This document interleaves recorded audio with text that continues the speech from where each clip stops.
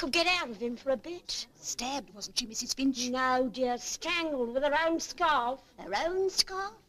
Fancy. Well, I heard she was stabbed. Seeing as how it was my Alfie as found her, Mrs. Parker, I think I ought to know.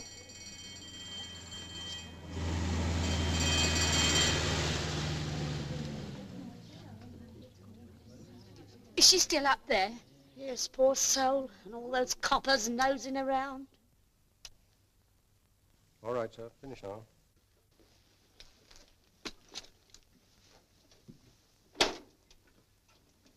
Polly, pretty Polly. Pity. The one witness who knows all the answers and he won't talk. These are all the photographs, sir. Shouldn't be surprised if we found a few of these beauties in our own rogues gallery. There's a familiar face. John Mills. Wilson.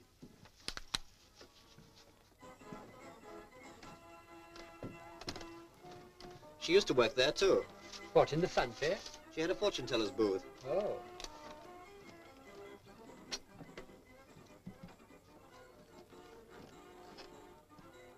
This might lead to something, sir. Not so much the picture as the card wedged in the frame. W.T. Gunter, Private Detective Agency. Wonder what the connection can be. Send a man down to see this Gunter. Right, sir. Well, Doctor? Death from asphyxia due to strangulation. Been dead about 12 hours, I should say. 12 hours. That puts it sometime last night. She was wearing a wristlet watch, which we may assume was broken in the struggle. It stopped at 10 minutes to 9. Yes, that would be about the time. What about the bruising? Nothing to cause serious injury, and all inflicted before death. So she put up a fight for it? Yes, she put up a fight.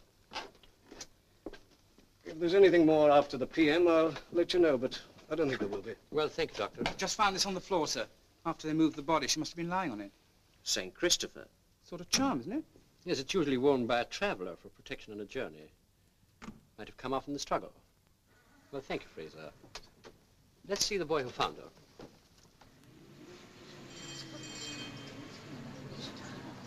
Well, I always say, Mrs. Finch, you can't play with fire without getting burnt. Oh, can you say such things, Mrs. Parker? And they're not cold yet. Mrs. Finch? Yes? We're police officers. I'd like a word with your son. Yes, I'll call him. Alfie! Alfie!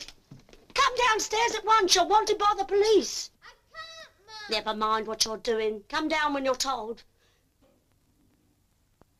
I'm afraid he's a bit shook. And so am I. Never was so shook. Never. Not since Alfie's father died. Oh, there you are. Come on, come in. Come in, son, and sit down. Just want to have a chat about this morning. Do as the gentleman tells you, Dux. Bend yourself. Now, Alfie, I believe you always took the paper into the lady next door, didn't you? Always. She always gave him a sweet or a cake or something. Oh, she was very kind to Alfie, a sweet soul. Just let the boy answer for himself, will you, madam? Now, Alfie, what time was it when you went into the house? 8 o'clock. Now, think carefully. You didn't touch anything, did you? No. You're sure? Alfie wouldn't touch nothing. Tell him he wouldn't touch nothing, Alfie. I touched nothing. All right, son, I don't think you can help us any more for the moment. Come on.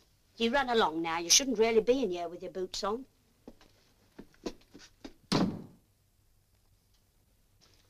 Mrs. Finch, you knew Mrs. Houston, I believe. I mean, personally. Oh, yes. I shouldn't think anyone else in the street knew as much about her. I mean, we was on very close terms. There's not many of the neighbours I'd care to be friendly with, but Mrs. Houston, she was different. Yes, she was rather young for a fortune teller, wasn't she? Well, she had a lot of bad luck, poor girl. And she had to do something. Mind you, she was very clever at it. I remember one... You saw her quite often, didn't you? Oh, yes. I used to go in twice a week regular to clean up. Then last year she was took very poorly, and it struck me she needed someone to look after her being such a lady. She used to leave the key behind the door so that those that knew her could use it and have the freedom of the house. I often used to go in and make her a cup of tea.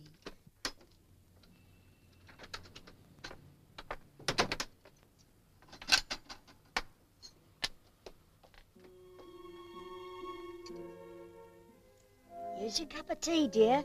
Don't let it get cold. Thank you, Mrs. Finch. I'll just pull the curtains.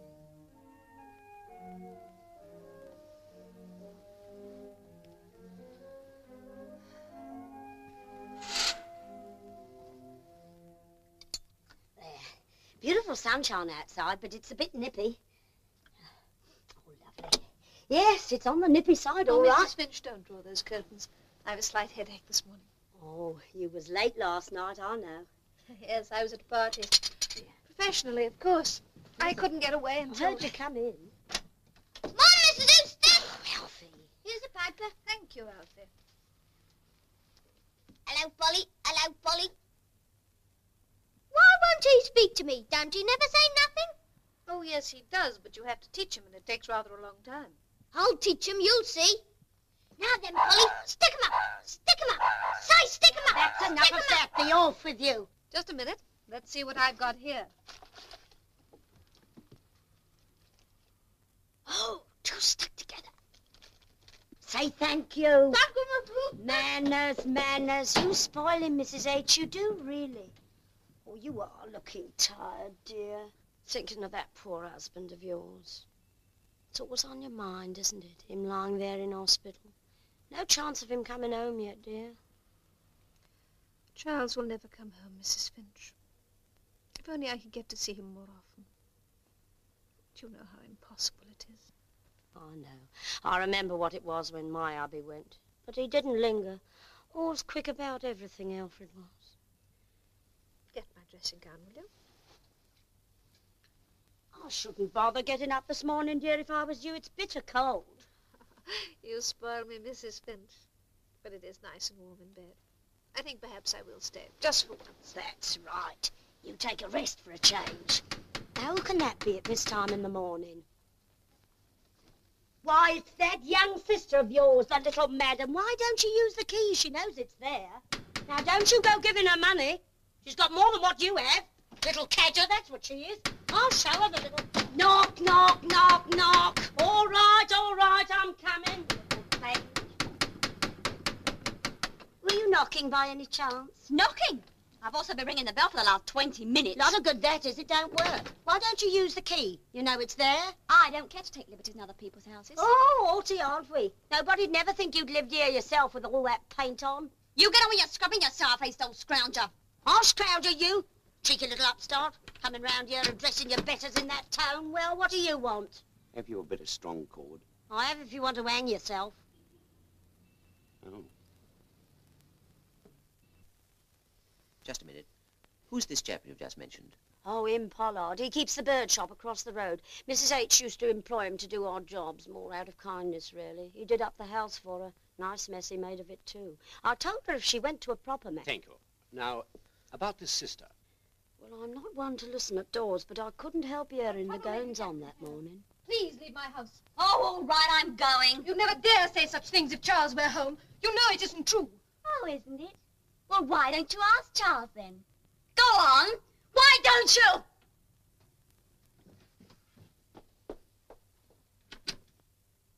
Don't upset yourself, Dux. What was that all about, I'd like to know? Oh, good morning, Mrs. Houston. I've just come to do that window for you now. Oh, can I have a word with you? Why, certainly, Mr. Pollard. Now, don't catch cold, dear. It's about that window. Well, I have thought about it, but I'm afraid I can't afford it. You shall have it as a Christmas box. No, Mr. Pollard, I can't allow that. After all, what I can't afford, I must do without. Now, remember, Mr. Pollard. Tea's ready, dear. Some people I know like to talk all day.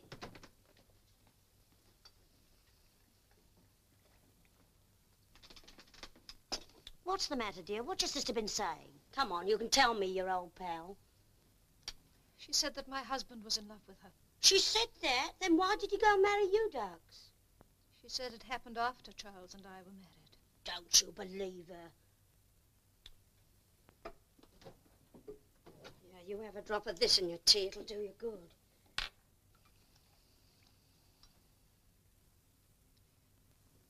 The awful thing is that I shall never know for certain. I can't ask Charles. Did I give you the one with the gin in, dear? Yes. Yes, I thought so. Oh, won't you have some? Help yourself. Oh, you're very good, Mrs. H. Very good indeed. So Mrs. Houston told you this quarrel concerned her husband's relationship with Catherine? That's what she said. That's what it was that time. Oh, there were other occasions then, were there? Oh, yes, the big bust-up was over Mr. Baker. Baker? Who's he? Well, Mrs. H. used to have a number of callers in connection with her fortune-telling, of course. Some of them gentlemen, very nice gentlemen, too. And just about that time, Baker used to visit her a lot. I used to call him the man in the cowboy hat. It's the man in the cowboy hat, dear. Oh, Bob, come up. And this, Shorty, is not a cowboy hat. Well, it looks a funny hat to me. Yeah, maybe, but not so funny as walking around with a billiard ball under your nose. Oh, smart guy, huh? Bob. Okay, coming. How about some tea, Mrs. Finch? All right, dear, it's ready. Mrs. H. was always a lot brighter when she was expecting Baker. I think she liked his company. But I didn't like him. Too saucy for me. And there was something about his eyes. Shifty, if you know what I mean. Often I said to Mrs. H., that man's got shifty eyes, I said. And if you ask me, he's got a mind to match. But Mrs. H., she wouldn't listen to me. Always saw the good side of everyone, she did. But I didn't trust him. He said he'd come over with the American Army and then stayed on after the war. He was on the stage, a magician, I think. He was trying to work up some sort of mind-reading act with Mrs. H. as his partner. No, no, no. Cotton handkerchief is not a fair lady. A silk handkerchief is a fair lady. For Pete's sake, try and remember, can't you? I'm sorry, Bob. When we do it again till you do get it right, then. Well, let's have a cup of tea first. Oh, shucks. Don't you have any coffee? We only serves coffee after dinner. Brush up your memory with that. Once you got the code, you can't go wrong. I've tried, Bob. You'll just have to give me a little longer. All right. All this is wasting my afternoon. And I don't like my afternoon being wasted. Of course, maybe we could fix up some other kind of entertainment. I'm afraid I'm not a very entertaining person, Bob. Too much to think about. Anything else, dear? No, thank you, Mrs. Finch. That'll be all.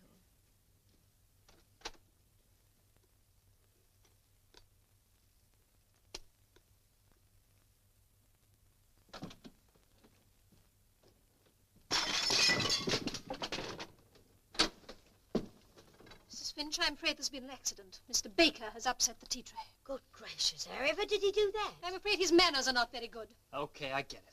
Don't forget your hat, Mr. Baker. Quite an old English custom, isn't it? Sir, I must ring for your hat and coat. I'm sorry I wasted your time. You wasted nobody's time but your own, Bob. Well, that's the last time you'll see Mr. Baker in this house. You were right, Mrs. Finch. He has a one-track mind. Yes, and it's a dirt track. So Mr. Baker got his marching orders? He did, as far as Mrs. Houston was concerned. She wouldn't wear him. But we heard more of Baker indirectly. Indirectly? In what way? Well, it was early this year. Yes, Mrs. Houston's husband died in February, and although it had been expected, she took it very bad. So at that time, I was with her most nights to keep her company. One night, a man called. Thank you very much, Mrs. Houston. You told me all I want to know. Thank you. Good night. Good night. You don't have to tell me who that was. He was a copper. I saw his feet. What did he want? He wanted to know about Bob Baker. Know what? Oh, I can't tell you. How can people behave like that? Don't you get mixed up in anything, dear. That Baker's a nasty piece of work. Wouldn't surprise me if he didn't carry a gun. He looks the type. Well, we'll see. Unfortunately, I don't think there's anything I can do. We'll keep this. It may come in useful. After all, you never know. I might want to see him again. Well, did she take your advice, or did she get mixed up in it? I don't know. But yesterday evening, Baker arrived, and who do you think was with him? Catherine. Catherine? Catherine, the sister? I thought that'd shake you. Was Mrs. Houston expecting them? Oh, no. Did she seem to be worried about anything yesterday? No, she was very bright and cheery. Mrs. Finch, she said, Mrs. Finch, I don't think I'll be a widow very much longer. Or something like that. I think she was expecting an offer that evening. Just then... Is Agnes in? We want to see her. And how we want to see her, the two-faced I'm trap. sorry, She's in, all right. Come on.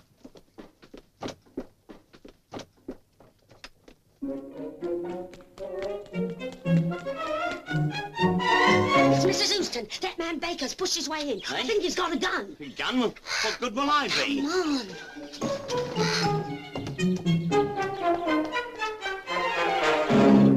I think you're rotten right through to the core. If she set her mind to it, there's no stopping her. You'd have to kill her first. Yeah, and that gives me great pleasure. I'm not afraid of you, Mr. Baker. No, maybe you should be.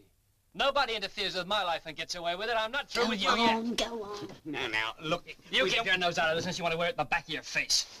Come on, Bob, we can come back later. I could quite cheerfully strangle her. And you too, you interfering old kite.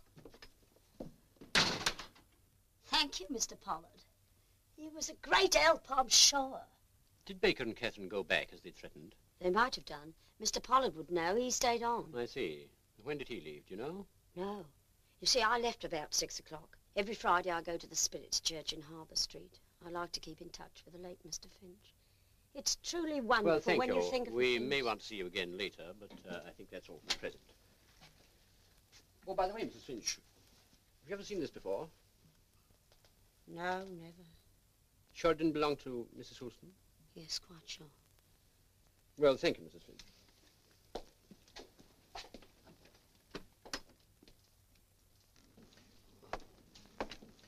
Sir, the deceased woman's sister called. Yes? The manager broke the news to her at work. Just told her there'd been an accident. Inspector Wilson sent her home in the car. What? Well, sir, you see, the girl was very upset when she heard what had happened. Very kind of the inspector, I'm sure. Well, in that case, we'll have to go to her. All right, sir. Yes. This fortune teller, Mrs. Houston, seems to have been quite the lady. Yes. At least Mrs. Finch wanted us to think that. Why? Well, there's not many of the neighbors I'd care to be friendly with, but Mrs. Houston, she was different. Such a lady. Can't you see? Reflected glory. Possibly. I doubt if the sister would paint such a rosy picture. Is this where you dropped Miss Taylor? Yes, sir. She changed her mind on the way and asked to be dropped off here. Flood's Commercial Hotel. I'll bet you even money we find Baker's name in the register.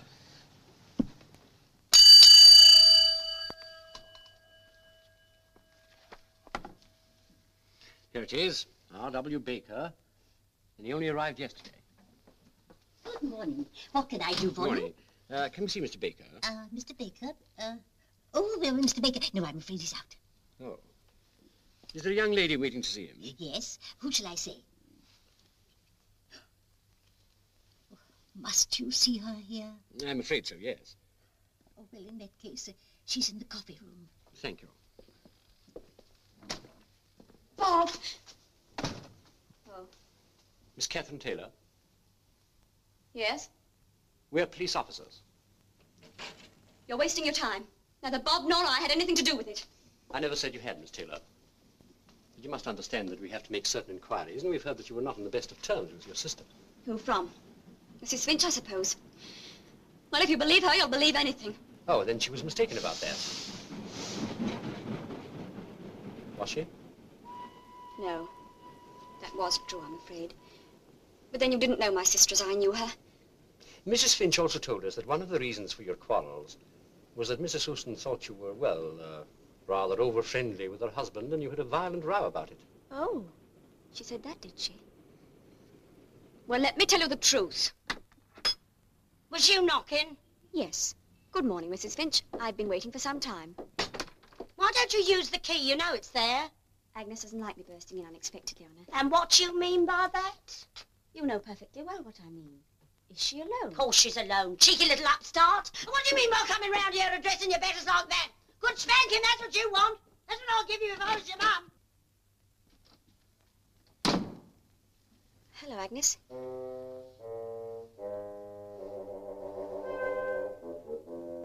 Oh, Joe.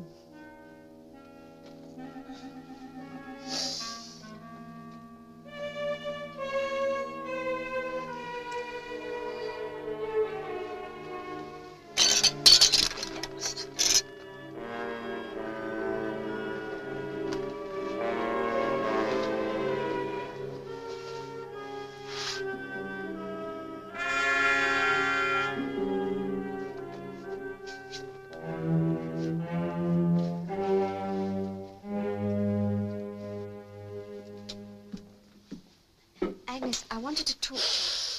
You smell expensive. What it is to be a young lady attendant in a beauty parlour. You might bring me a bit of makeup now and again. They'd never miss it. I look awful. Feel awful, too. Oh, Agnes, as a matter of fact, I have brought you something today. It's about time you knocked something off. I didn't knock it off, I bought it. More fool you. Seduction.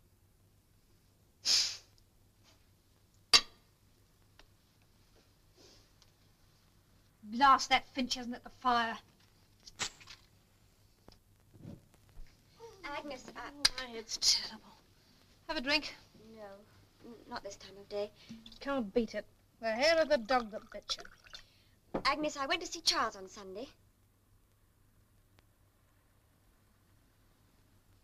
Did you? Yes. He was asking after you, Agnes.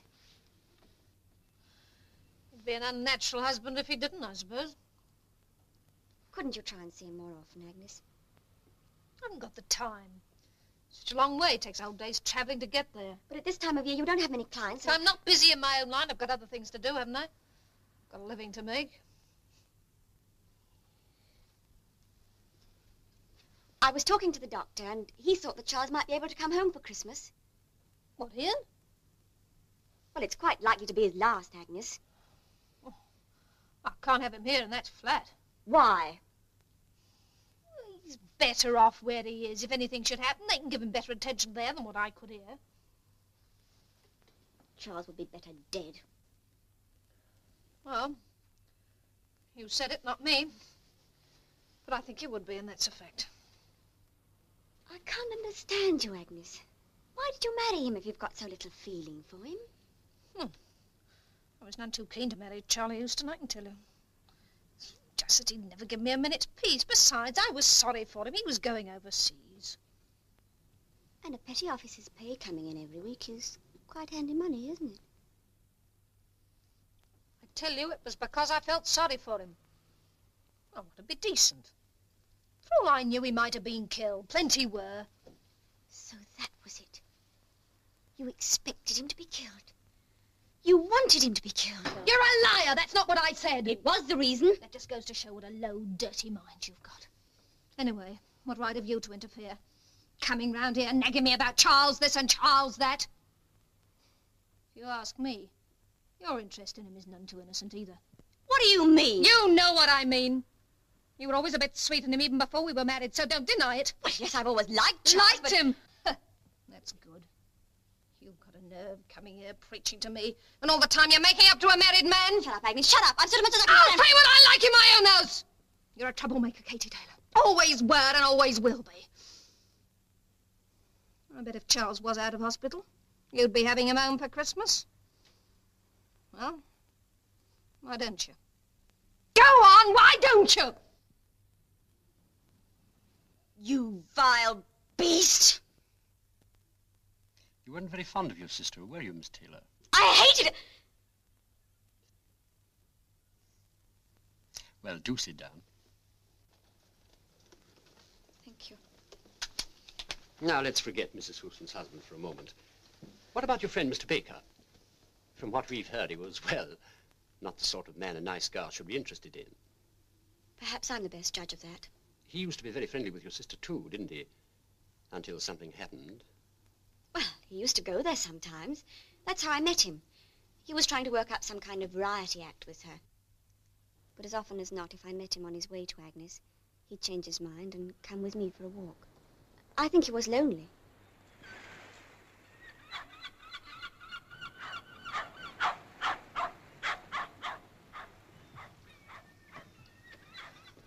How's it going, Bob, the act with Agnes? Oh, slowly, slowly indeed. I'm thinking of chucking the whole thing up. Oh, does that mean you'll be going away? Yeah, I've had the offer of a job. A good one? Advertising, it has possibilities. Well, I should take it, Bob. Yeah. Catherine, did you know I was married? No, I didn't, Bob. I thought Astra might have told you. No, I've never discussed you with her.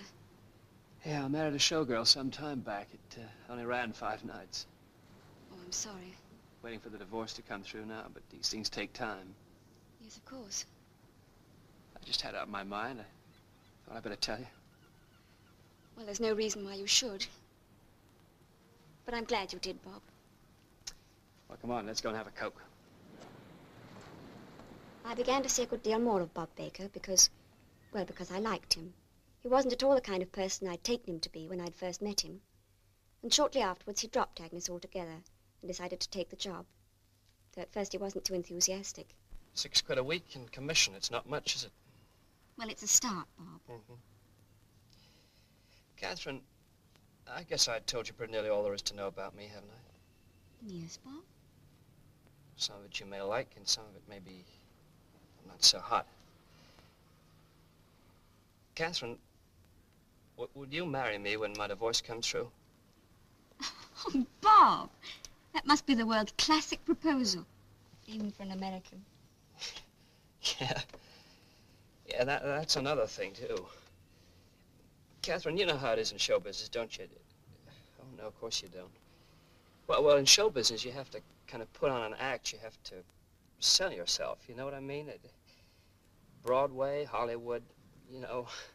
If you don't, they don't take any notice of you. And so I've been playing Bob, what around on earth are you trying to tell me? Catherine, I was born in Liverpool. I've never been farther west than Bristol in my life. Bob. After that, how could I possibly refuse?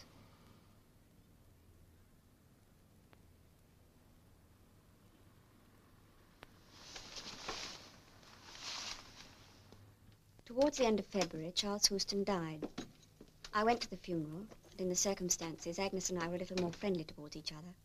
Hello, you've had this place done up since I was here last. Yes. Old Pollard did it before Christmas. Mr. Pollard, you certainly managed to get people to do things for you, don't you? Well, I had to pay for the paint.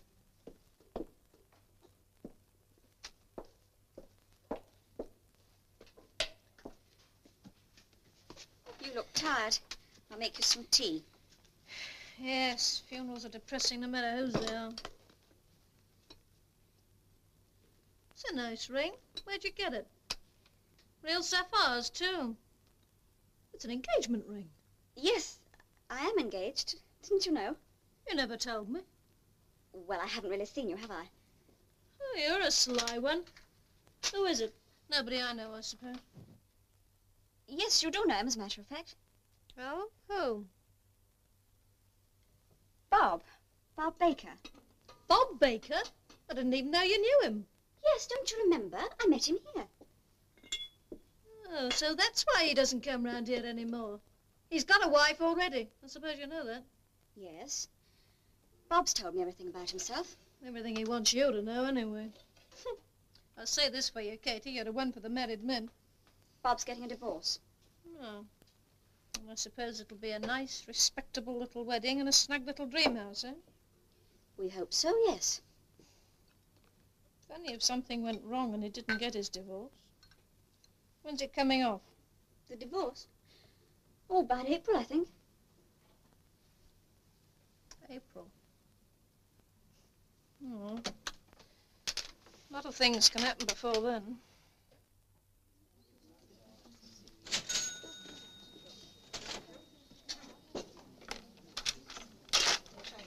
At the cash desk, please. Thank you. Catherine. Bob! Catherine, I just got to talk to you. On second thoughts, I think I will have Persian rose. Yes, ma'am. It's about the... Thank you. Or have you cherry ripe?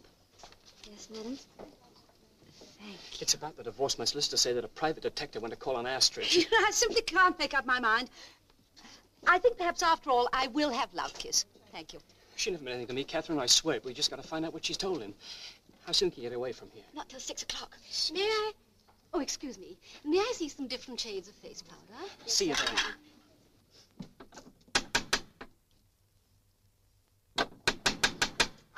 Is Agnes in, please? We'd like to see her. And how we'd like to see her. You keep out of here! Wait a minute, ma'am, wait a minute. We've come to see her and we mean to see her. Just stand aside, will you? So you forced your way into the house?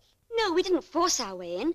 We were just insistent. Then why did Mrs. Finch send for this man over the road, this birdshot man? Mrs. Finch is excitable. Well, you got in at any event. Now, what about this row? I don't know. I don't remember very much. That's rather unfortunate, isn't it? We all lost our heads a bit. Did you then threaten your sister? Did you say I could quite cheerfully strangle her? No. No, I didn't. Then Mr. Baker did. Somebody said it. No, No one said it. It was no use arguing with Agnes. We just left. Did you go back later last night? No. Then how did you spend the rest of the evening? I was with Bob, Mr. Baker, and he was with me. We didn't feel like doing very much, just had a meal and then a few drinks. Did you see anybody you knew? I don't think so. At what time did Mr. Baker leave you? I'm not sure. It was late. How late? Quite late. I don't know exactly. 9, 10, 11? Yes, 11. About 11. So that after leaving Marine View, the only person who can verify your movements is Mr. Baker, and you his. Is this yours or Mr. Baker's? I've never seen it before. Well, it didn't belong to your sister. It may have done. I wouldn't know. Bob! Oh, I know, honey. I just heard.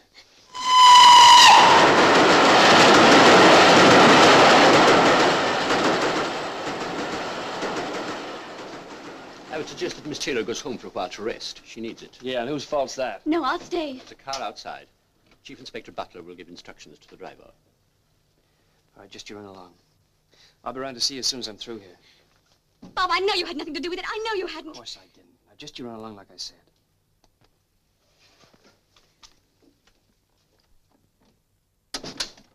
You've traveled quite extensively, haven't you, Mr. Baker? Is there a law against that? Is this yours by any chance? No, I'm not superstitious. Here comes the other inquisitor now. I suppose we start getting tough. Why don't you sit down and take it easy, Mr. Baker? Because I like walking. Can't we get this thing over? Certainly, Mr. Baker, just when you're ready. There's nothing I can tell you. I can't think what you want to know. Well, now, you did know the deceased woman, didn't you? Yeah, sure, I knew her. Funny thing was, she always said she'd get what she wanted when she deserved it. Looks so it's caught up on her. When did you first meet her? The end of last season. That would be... September. I first saw her in that little tin-pot arcade where she used to work the fortune-telling racket.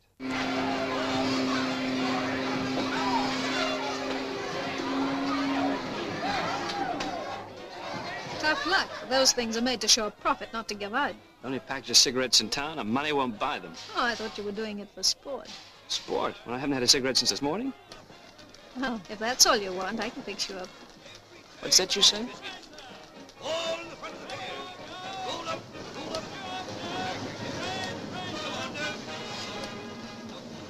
Thanks a lot. You're welcome. But are you sure you can spare all these? Oh, sure, I've got plenty. How do you do it? I always get what I want, when I deserve it. If I was paid for No, you can do the same for me sometimes. these. Well, you're my friend for life. 20 cigarettes, that's cheap. You're in the show business. Yeah, how'd you guess? Resting? Yeah, I was with the local concert party. We had a bad season. Closed early. Is this you, this Astra? Yeah, that's me. Professionally. It's a queer kind of racket for a girl like you. How come? I just imagine they're all toothless old dames of about 83. I don't do so bad at it. If you know a better racket, let me in on it, will you? Maybe I could at that. Oh, Have you ever been on the stage? sure. What did you do? Oh, you know, showgirl. I was just a kid at the time. Yeah, but you have been on the stage. I told you, didn't I? Okay. Come and have a Coke. Okay.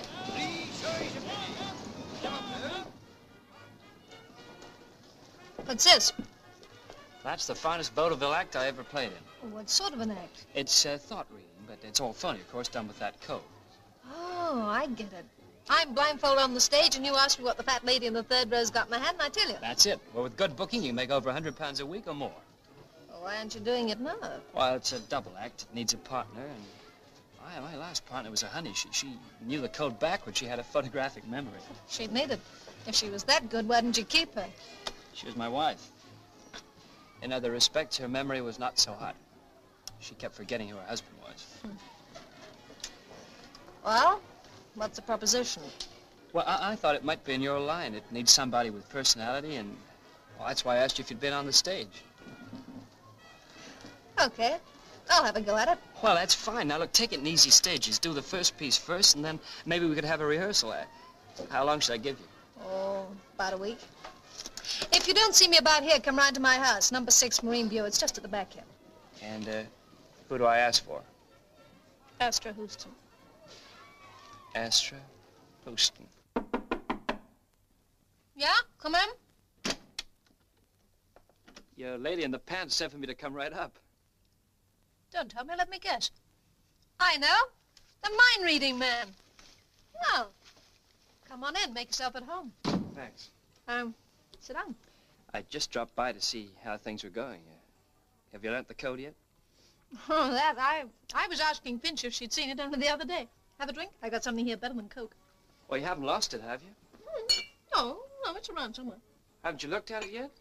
Oh, I haven't had time. But you said a week, Astra.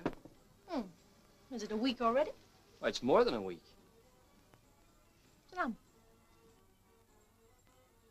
I just came in to see if we could have a rehearsal, but there's no point if you haven't learnt the code. Agnes? Oh, it's you. Don't you ever knock before coming into a room? Oh, I'm sorry. I thought you were alone. This is my sister Catherine, Bob Baker. I just bought a few things round for Charles, some butter and a few eggs. Well, I may not be going to see him on Tuesday, but you can leave them if you like. Well, in case you don't go, I'll post them.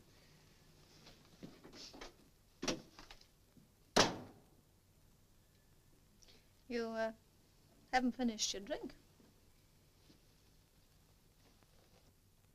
I'm very disappointed in you, Astra. Hey, you're the first American who's ever told me that. Yeah, maybe. But this is strictly a business deal. What did you expect? Just that. Suits me. Shall I give you a couple more days to get the first part right? I'll be word perfect. Remember now, parrot fashion. Will the fair lady in the third row please? No. Cotton handkerchief is not fair lady. Silk handkerchief is fair lady. Please try and remember, can't you? Oh, have a cup of tea. Tea? Everything stops for tea in this country. You know, Astra, I don't think you've been trying very hard. You're the star of the show. You're the center of attraction. I'm giving you the act. If you don't want to go through with it, well, just tell me. I'll get somebody else. All right, Mrs. Finch, you can go. Come on, Astra, let's try this again. Just see if we can get it right from the beginning, shall we? Don't you ever relax? Sure, at the right time. You know, for a guy that can read my mind, you sure waste a lot of time. Or maybe you're just plain dumb. Maybe I'm just plain dumb. Else I wouldn't be wasting my time with a woman who's insulted when I don't make a pass at her. Are you referring to me? Don't think anyone's throwing themselves at your head, 'cause they're not. What's got into you, you broken-down ham? What do you think you've got that makes you so attractive? Just the presence of mind to say no. I don't suppose anybody's ever said that to you before. Get out of here! That is my intention. Don't stand there smirking at me! Get out! Get out! My. Oh, Mrs. Finch, I'm afraid there's been an accident. I upset the tea tray. However did you do that? Guess my manners don't fit in here. Don't forget your hat, cowboy! Quite an old English custom, isn't it? Sir, I must ring for your hat and coat. You didn't see her again? No, I did not. Until last night, when you went back with Miss Taylor.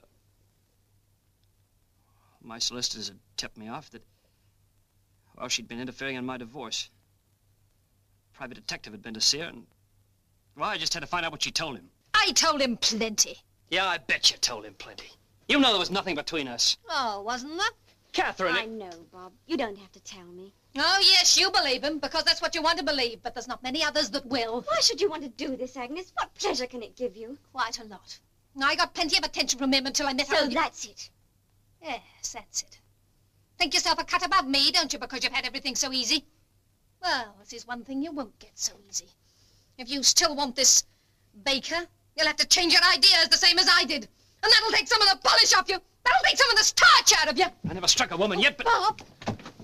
Get out! Go on, the pair of you! Get out before I call a copper! Come on, Bob, please! Just you wait till I get in the witness box. Just you wait! I think you're rotten to the core. You don't frighten me, Baker. Come on, Bob. You can't stop her. You'd have to kill her first. Yeah, and I'm near to doing it. And did you, Mr. Baker? What? Did you kill her? No, of course not. How did you spend the evening, Mr. Baker? I was with Catherine. Till when? Well, 8 o'clock. It may have been 1:30. She had a headache and went home early. And what did you do? I came back here. See anybody here? Any of the guests? I wasn't feeling sociable. Didn't see anybody. In a ritzy joint like this? Well, thank you, Mr. Baker. You won't change your address, will you, without informing us?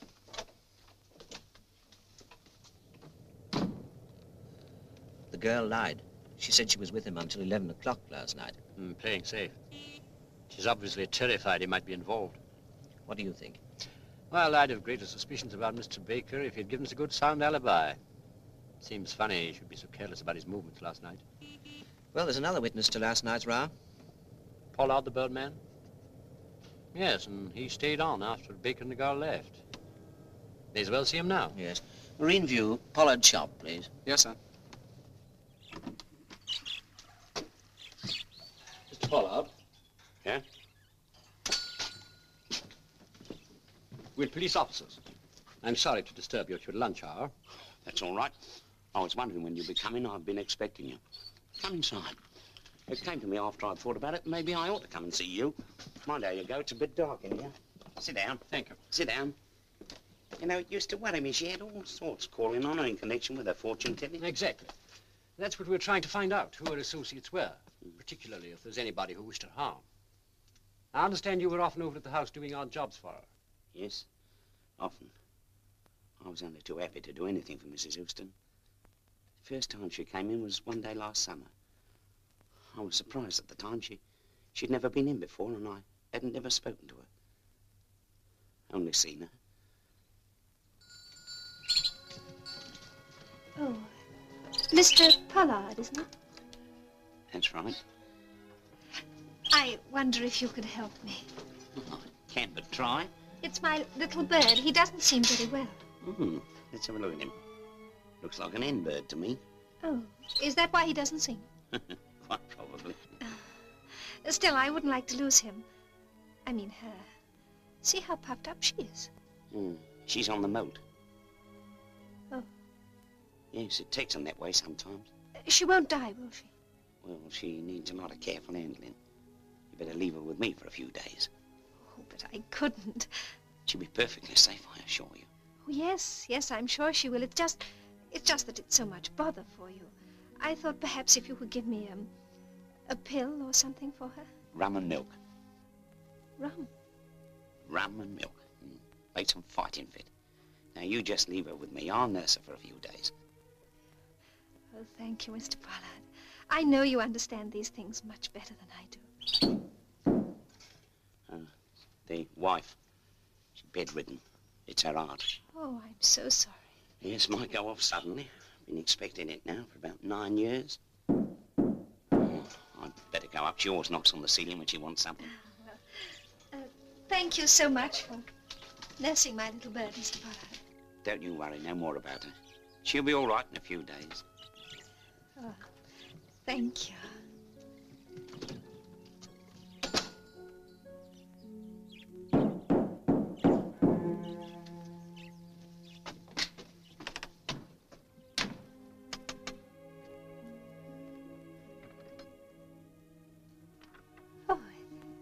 Mr. Pollard. Afraid I've some bad news for you, Mrs. Houston. Your little bird is passed on. Oh, dear. Well, this might be a little consolation for you. Why? It's a parrot. Oh, but Mr. Pollard, I couldn't possibly accept him. Now, why not? I brought him for you. Well, come inside. I didn't really intend to. I hope you don't mind the kitchen, Mr. Pollard. Coziest place in the house, I always think. Oh, yes. And you are cozy, my word. I'm cozy enough, but I miss my little bird. I'm sure you do. It was just something alive, so that I was never really alone. Of course I know. Pardon me asking, but you're a widow, aren't you? Well, no, I'm not really. My husband's in the Naval Hospital. He's not expected to live. Oh. Same as my wife. Might live for years, though. I know what it is. You know, sometimes I don't know what I'd have done without my birds. Well, what do you think of him? Merry Christmas. Merry Christmas. Oh, he talks. Yes, I taught him to say that. I didn't want him to use, well, you know what parrots are. Why, yes, indeed. But, Mr. Pollard, I really couldn't accept him. Why, he's much too valuable. Something's more valuable than birds, Mrs. Houston. Friendship, company. Yes. Now, I want you to have him there. Take him, he's yours.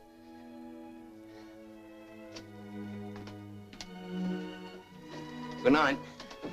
Oh, that door, it always sticks. It's the damp. Wants to come off its hinges. Really? I'll come over and do it for you in the morning. Would you? Pleasure.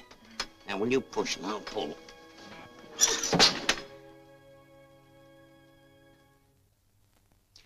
I see, Mr. Pollard. So you got to know her quite well? Oh, yes. Especially after my poor wife passed on. We understand from Mrs. Finch that Mrs. Houston had a young sister, and they didn't get on too well. High and mighty with ideas above her station. This neighborhood wasn't good enough for her. I never had much to do with her myself, but I was always very sorry to find her at Mrs. Houston's house. She always caused trouble whenever she came. Good morning, Mrs. Houston. I've just come to do that window for you. Good morning, Mr. Pollard. Don't catch cold, dear. Something upsetting you? Oh, no. No, I'm all right. You don't have to tell me what it is, I know. It's that sister of yours, isn't it? Well, she's young and rather headstrong, but I'm very fond of her. Now what you need is cheering up a bit. You remember what I said to you about doing this place up? Only take me a couple of days. Well, I have thought about it, but I'm afraid I can't afford it. Oh, but a distemper won't cost much. Look here, you shall have it as a Christmas box. No, Mr. Pollard, I can't allow that. After all, what I can't afford, I must do without. Now, remember, Mr. Pollard, I mean it. Right, just as you say.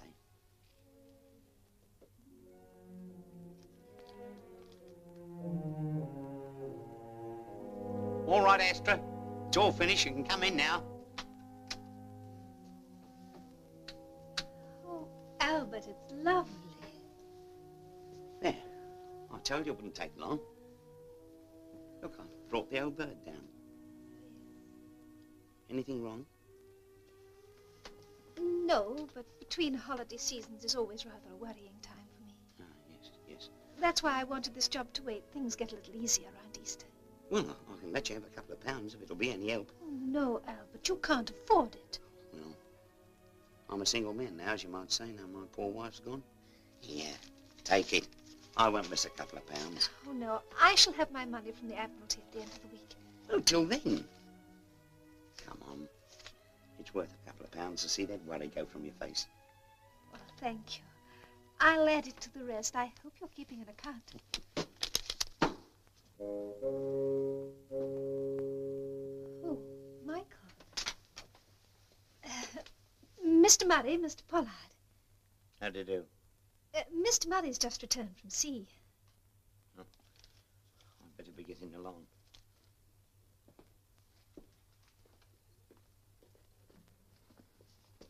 I'm sorry about this, but he's a friend of my husband.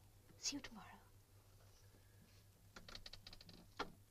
Well, all this is very interesting, Mr. Pollard, but what about yesterday? Yesterday? Yes, we understand there was some kind of a row. Yes, Baker. I never did like that young fella. Him and young Catherine forced their way in last night. So we've heard.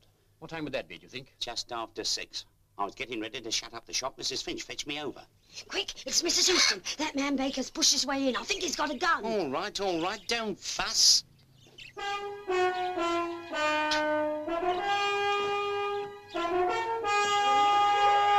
I think you're Leave this to me. It's no use. If she's had her mind to it, there's no stopping her. You'd have to kill her first. Yeah, and I'd be just the one to do it.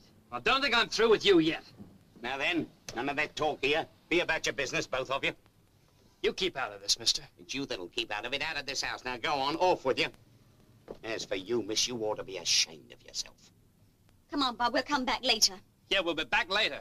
And if you do, you'll find me here. Oh, thank you, Mr. Pollard. I don't know what I'd have done without you.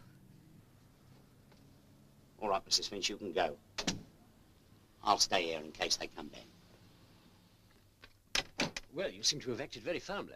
Oh, wasn't going to stand for that. No, of course not. Well, thank you, Mr. Pollard. Butler. Oh, by the way, how long did you stay? Quite some time. Were you with Mrs. Houston most of that time? Yes. All of the time. She was a bit nervous, naturally. What did you talk about? Nothing in particular. Well, you must have talked about something. Yes? Well, did she say nothing that might throw light on the circumstances of her death? No. As a matter of fact, what we were talking about was a personal matter. I don't think it'd help even if I did tell you. Oh, it might, Mr. Pollard. I can assure you, you can rely on our discretion in anything you say. I realize that you were, well, rather fond of Mrs. Houston. Yes, I was. Did you ever make your feelings known to her? Well, Yes, Mr. Pollard? Yes, Albert. Well, you remember what we were talking of some time ago? Yes, Albert. At that time, I was so bold as to suppose I had something to hope for. Was I right? And now, don't answer me now. Of course you were right, Albert. Well, you have thought about it since, I suppose? Oh, yes, I have. I've thought about it, Esther. I've thought about it every day. But don't answer me now.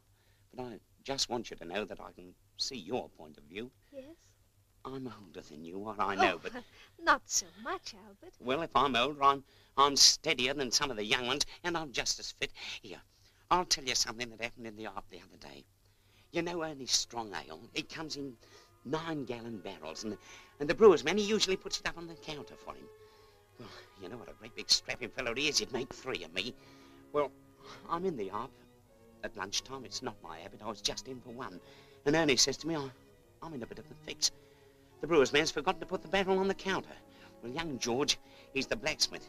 He's a great big lad, 21, you know, strong. He said, come on, let's have a go. I'll shift it. Well, he goes, he puffs, he blows, he can't move it. Then they all have a go, and I said, here, let me lift it. They all laughed. They didn't think I could. Oh, but I lifted it. I lifted it like it was a baby. And then, Mr. Pollard? And she done me the honor. I beg your pardon? She done me the honor of accepting my hand in marriage. Oh. And then you left? That's right. What time would that be?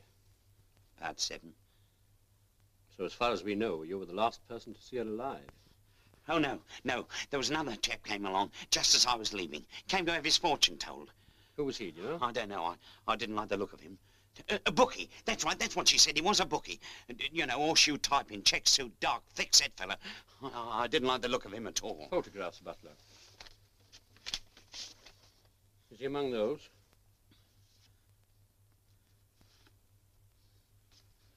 That's the sailor, Murray. No, he's not there. Well, thank you, Mr. Pollard. I realize this must be very distressing for you.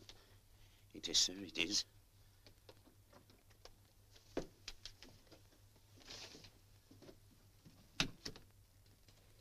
No, Butler, no. The question is, why was Pollard in such a state of nerves? Not to be wondered at, is it? After what she meant to him. Aye, but what did he mean to her? Well, according to him... Well, there we go. His version of it is entirely unlike any of the others. Well, his doesn't fit in with the sisters, but it's not so unlike Mrs. Finch's. Now, what I mean is it's an entirely idealized portrait. Of a man in love? She was going to marry him, you know. Was she? He wasn't too eager to tell us about that proposal. Supposing she turned him down? He ups and strangles her? That's not so funny as you think.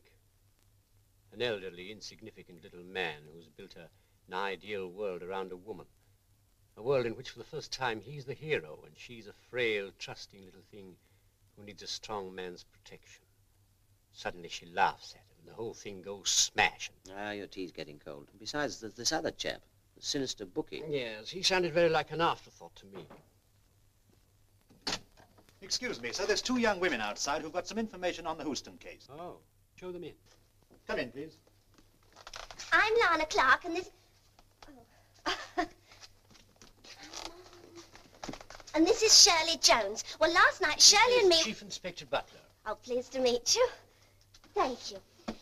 Well, as I was saying, last night Shirley and me had a date to have our fortunes told by this Astra. And when we got Just there... a minute. What time was your interview? 7:30. Come on, Shirley, we'll be late. Oh, that's the house. Sounds as if someone's having their fortune told now. Oh. By all the saints, I can knock some of the rottenness out of you. Get away from that window. I don't like it. Let's go, Lana. What, after 5 pence each way on the tram? Not me. They're not coming. Probably can't hear us above that din. Oh, come on, let's go. Oh, shut up. There's someone coming now. I'll be back as soon as I've drunk myself into a temper for you. You're just in time to prevent murder being done, you little devils. Well. Did you see the fortune teller Astra after that? Oh, yes, it was lovely. She told me I was going to meet a tall, dark... Quite so, Miss Clark. Now, Miss Jones, did you notice anything unusual about her?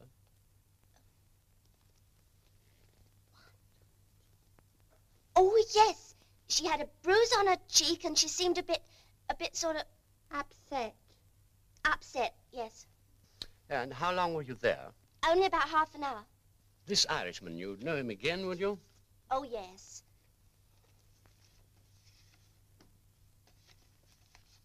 Oh, that's him. That's the man, isn't it, Shirley? Oh, he looks quite nice here. Of course, when we saw him, he was proper worked up, shouting his head off. Well, thank you, Miss Clark. I'm very much obliged to you. We shall probably need you later as witnesses. There you go. Ciao. Goodbye.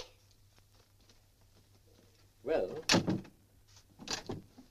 we can come back any time you like. thank you, Miss Clark. So you see, Astra was alive after Paul had left. All right, all right. But I still think my reasoning was sound. Anyway, the bookmaker hasn't materialized, has he? He doesn't seem to matter in the light of the girl's evidence. Well, I'd better get moving. We've got Murray's photograph. I'll get Wilson cracking. Well, just a minute. The two girls heard the row when they were standing just below in the street. Surely... Butler, we're going to the house. She was sitting here. We're pretty certain of that. Now, if someone came in that door, she could see him in the looking glass. If it was someone she knew, she wouldn't be surprised to see him and wouldn't shout. Oh, I know. Lucas, go downstairs right out of the house and let yourself in. Yes, sir. Come up as quietly as you can.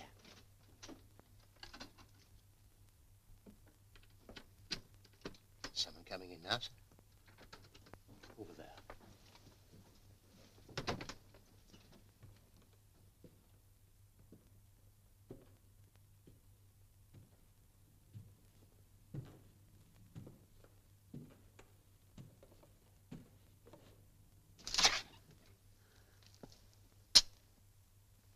Why, you...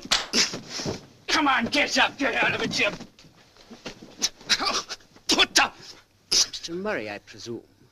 Well, how is it you know my name? Who the devil are you at all? We're police officers, Mr. Murray. Let him sit down.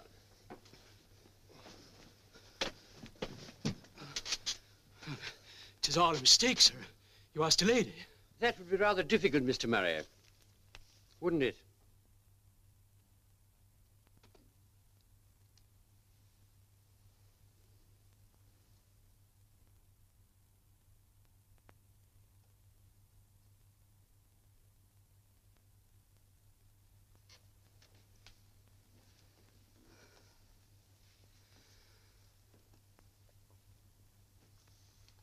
Come now, Murray. Pull yourself together. What was she to you? How long had you known her? All my life. Childhood friends, eh? I met her for the first time last summer, but I'd known her all my life. Oh, come on now, let's have it straight. You met her last summer? Yes, sir. It was between trips. We came here for the day, me and the third engineer. And he picked up with a young lady, sir, so not wishing to be in the way, I left him and went wandering about on my own.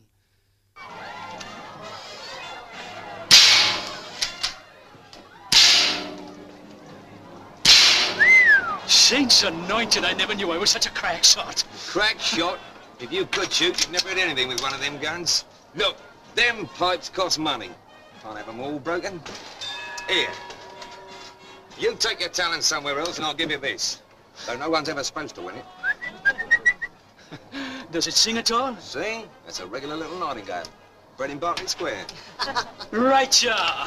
I bet that ain't the first time you've been given the bird, sailor. You've got a lucky face.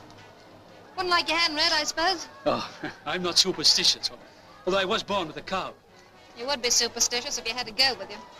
Nothing like a girl for making a man weigh up his chances for the future. Why don't you, get yourself a girl, sailor? Oh, 'tis early enough yet. Hello, hello, hello. Maybe 'tis yourself could be doing something better than standing here playing the gypsy. Maybe I could. Well, now. Anchor yourself there. I'll be back in a minute.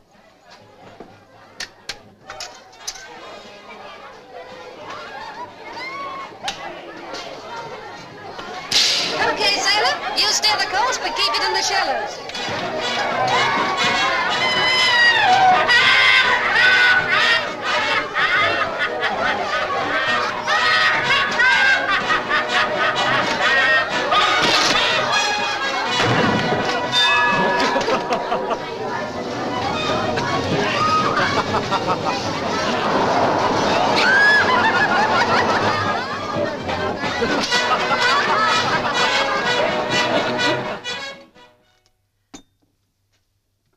You are, sailor?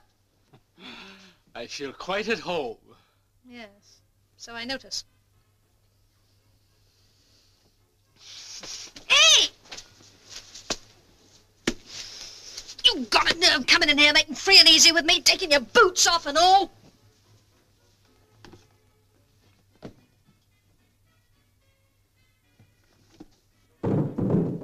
And you can follow them.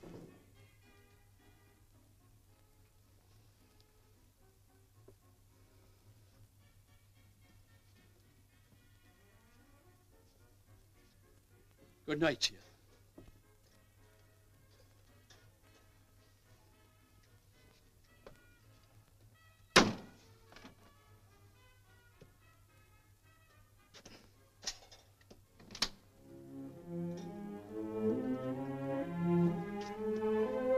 All right, sailor, you can come up again.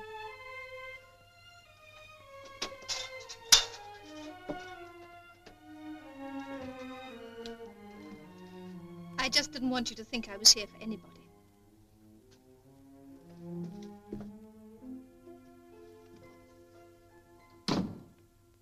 Cigarette? No, sir, thank you. I sailed the next day, and I never thought I'd see her again.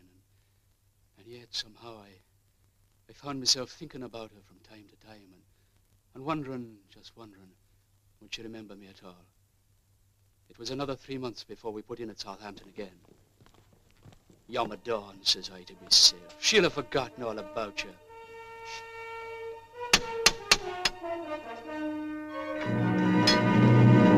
Why, it's Michael!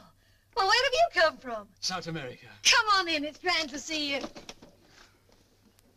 Kitchen's a woman's place today.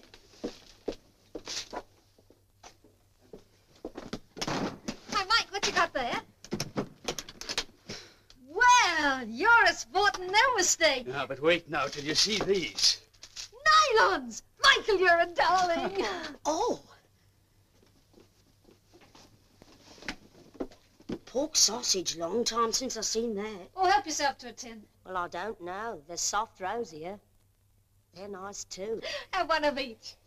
Thanks, Sachs, I will.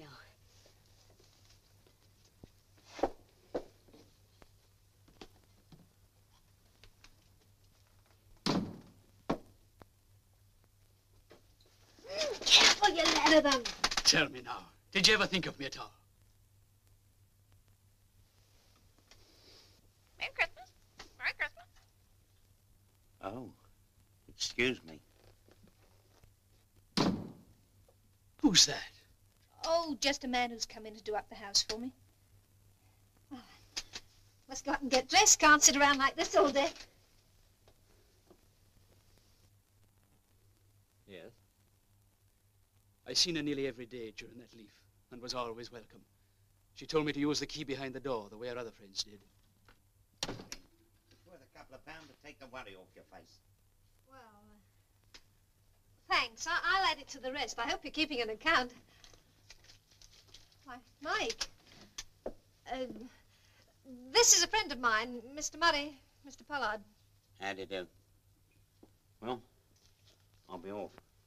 See you tomorrow, I expect.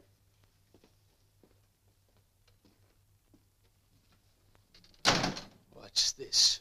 Taking money from that old Egypt.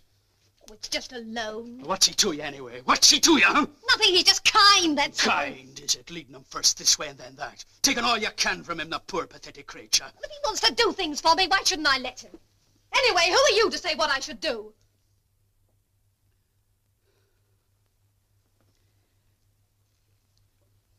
Did you never think of asking me? Didn't you know that I'd give it to you?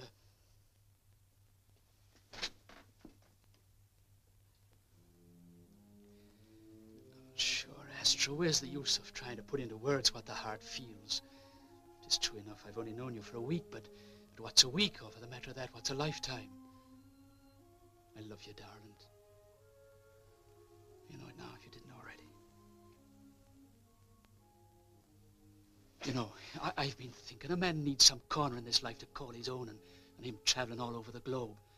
Why don't we get married, the two of us?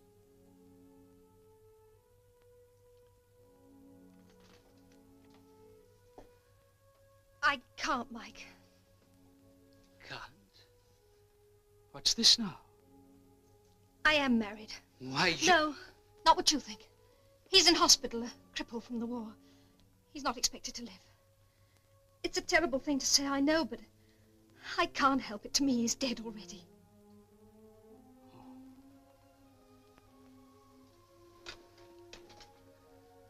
Well, maybe the next time I come home, oh, the saints forgive me, I'm wishing the man's life away. We just have to wait, that's all. And you will wait? But you'll write to me, won't you, Mike? Oh, I'm not much of a hand at letter writing. But you must write, Mike. A letter means so much to a woman. It sort of brings us closer together. And you'll be away so long.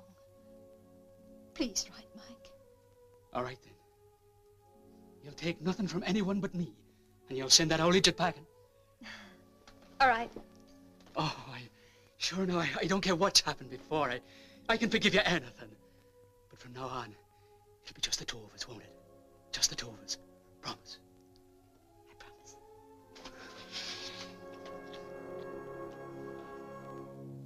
But I never wrote. Though often my head was tormented with the thoughts of her, I could never put the words on paper. I never wrote, heaven help me. Her husband died in February. Did you know that? When did you get back? 2 days ago. I should have been back before, but we got delayed with engine trouble. I was longing to see her again, and I thought to find her in the fairground.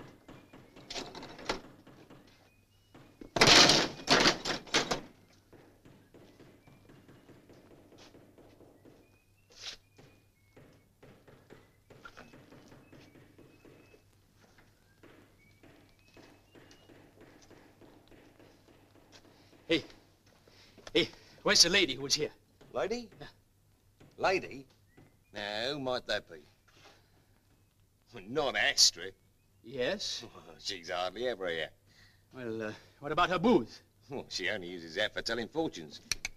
What you mean? Hey, let go of me. Take your hands off. Say what you mean, you maggot, or I'll choke you. Anyhow, why ask me? I didn't know she was anything to you.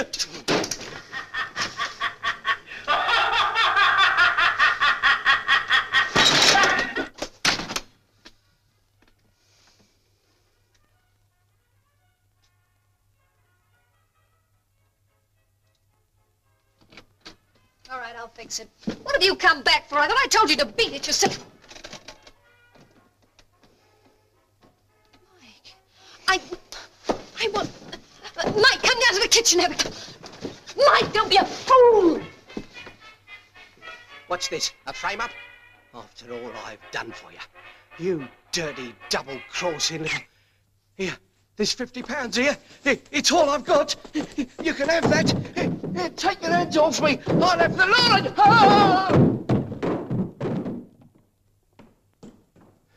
I'll pay you back for this, you treacherous little... Oh! Oh!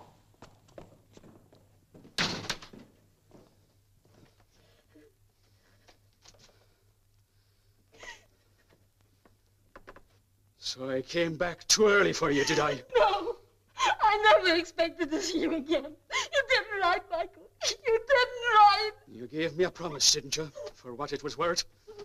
And I gave you mine. Only 3 months ago, remember? 3 months at sea, with your lovely face in front of me. Was it too long for you to wait? No, Mike, I did wait. I did wait. Oh, but you didn't come. You did right, Michael. Did you time to have everything nice and shipshape, I suppose? And me none the wiser? Just can't be trusted. You'd never be any different. If I can't knock any decency into you, by all the saints, I can knock some of the rottenness out of you. Get away from that window. Come here. It's yourself I should have kicked down the stairs. You have the look of the devil, but maybe it's just as well. I wouldn't want to swing for the likes of you.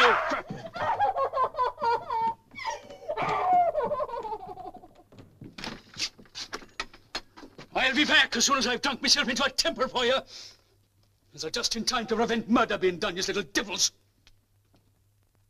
At what time did you come back here, Mr. Murray? I never came back, sir.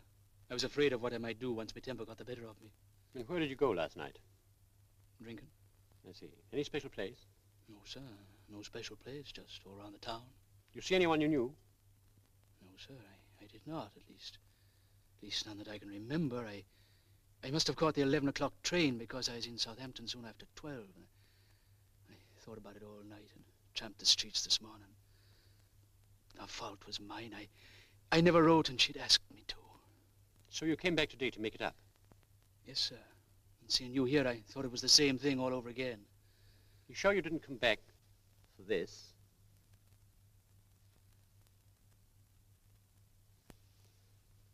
Are you willing to sign a statement of what you've told us, Mr. Murray?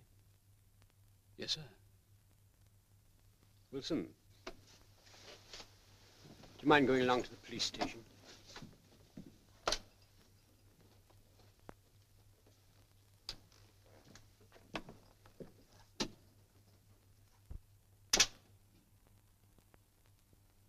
Play acting? Well, he's Irish. You still think that Pollard invented the bookie? The bookie? No, you were right. He seems to be flesh and blood, I grant you. Well, shouldn't we try to get a line on him? After all, we've seen all the others involved with our own eyes. Have we? What about Astra? We've seen her only through the eyes of other people. And she's always been different. Mrs. Finch, for example. To her, she was the perfect lady. You spoil me, Mrs. Finch. To the sister, Why don't you? Go on, why don't you? to Pollard, Well, thank you, Mr. Pollard. I don't know what I would do without you. to Baker, You know, for a guy that can read my mind, you sure waste a lot of time. and to Murray. All right, Mike. From now on, there'll be just the two of us. We've seen all these Astras, but which, if any of them, is the real one? Well, is it important? Yes, if we knew what sort of woman this really was, we'd be a lot nearer to finding out who killed her and why. Yes, but that's just pure speculation. Now, let's get down to facts. First of all, Murray. All right, Murray. He strikes me as a chap who might have killed her in a rage, but not one who would have gone away and brooded over it and then come back and killed her in cold blood. Not cold blood. Drunk. No, not even drunk. But if Murray's description of the bookmaker is true, he sounds the type who might have... Yes, you remember he said, "After all I've done for you." Well, supposing he was infatuated with Astra. He finds she's cheating him, welching on him. And worse still, his rival, or one of them, kicks him down the stairs, makes him feel a fool in front of her. Yes, he might well be the mean, vicious type. Remember he said, "I'll pay you back for this," or something like that? Are Baker and Catherine out of it, then? No, of course not. Now, let's see. 4 people had some motive for killing her. And none of them, as far as we know, has an alibi. There's the sister. Her lover, Baker. Remember, she lied about his movements. Quite possibly they talked things over together, He decided to go back and appeal to Astra's better nature. She wouldn't listen to him. He lost his temper and... Well, maybe. Or maybe Murray did get drunk and then go back. After all, this is his. Anyway, the next thing we have to do is to find this bookmaker. He must have kept his visits pretty dark, but I bet he couldn't hide them from Mrs. Finch. I wonder why she never mentioned him. Well, he always gave me a present when I opened the door to him. Always very open-handed. And you can overlook a lot of things where there's generosity, can't you? Yes, indeed. So his name's Cahoon and he's a bookmaker. That's right. Ever such a nice man, though. Well-to-do, too. Mrs. Houston had high hopes of him. I hinted that to you this morning, if you remember. Quite. Did you see him at all last night? No, but I didn't get home till late. Mr. Finch didn't come through till after 10. Is that you, Alfie? Yes, Mum? It's long past your bedtime. You be Oh, off. just a minute. Come in, son. Come in. Was this young man home last night? No, he went to the pictures. Tarzan, wasn't it, In love? the pictures, eh? Do you usually come home about this time? Yes, Mum says I've got to be in the house by 9. 9 o'clock. Was it about this time when you came home last night? Yes, just before 9. Oh. Now, I want you to think very carefully, Alfie. Now, think carefully, Alfie. Last night, did you see anybody in the street or going into Mrs. Houston's house? No? You sure? Sure. All right, thank you, Alfie. Now be off. Don't forget to wash your neck. Night, Mum. 1 minute, Alfie. Just a few How long had more Mrs. questions. Houston known this Mr. Cahoon? Oh, he was quite a new acquaintance. I know they met a number of times in town, but he didn't come to the house much. I fancy he didn't like to, him being, well... Yes, Mrs. He Finch? says Merry Christmas. What was that? Just asking if he heard anything when he passed the house last night. What did you say? You heard the parrot? Yes, he says Merry Christmas. Of course. What a fool I've been. Thank you, son. Butler. Well... What's on your mind? You remember what Murray said when he went back and found her with Cahoon? She shouted, "Why have you come back? I thought I told you to beat it," or words to that effect. Well? Well, she wasn't saying that to Murray, was she? No. Well, then. Are you going to see Cahoon now? No, we've another call to make first.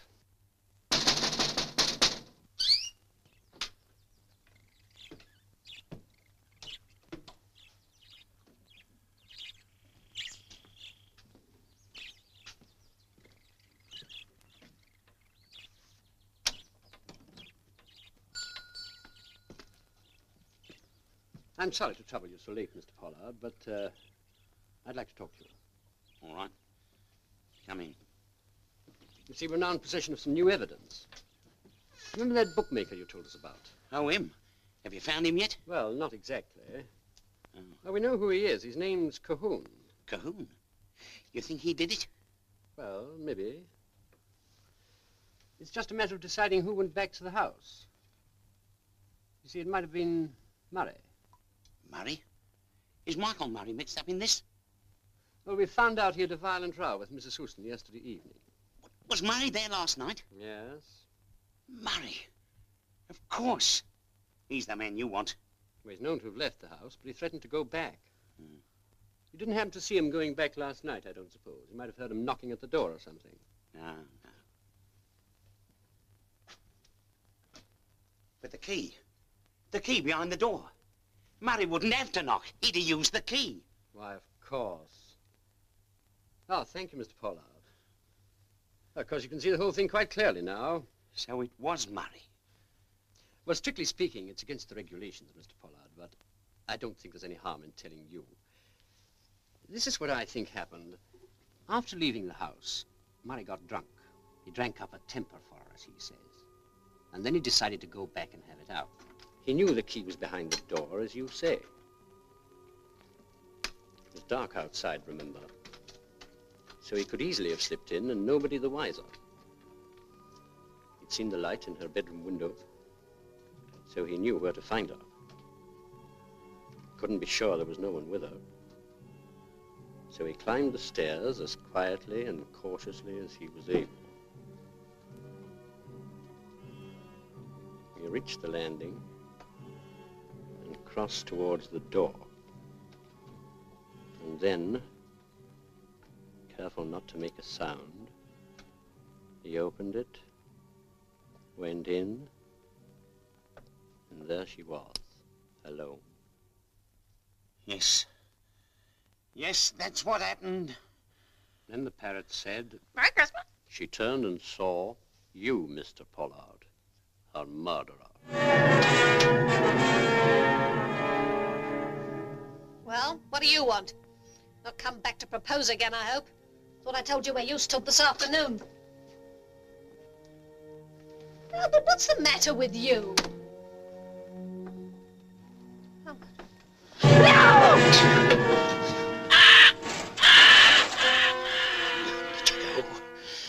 Not to anyone else. No one else shall have you. I gave you everything I got. Everything I knew. You laughed. You laughed at me. That's what happened, isn't it, Mr. Pollard?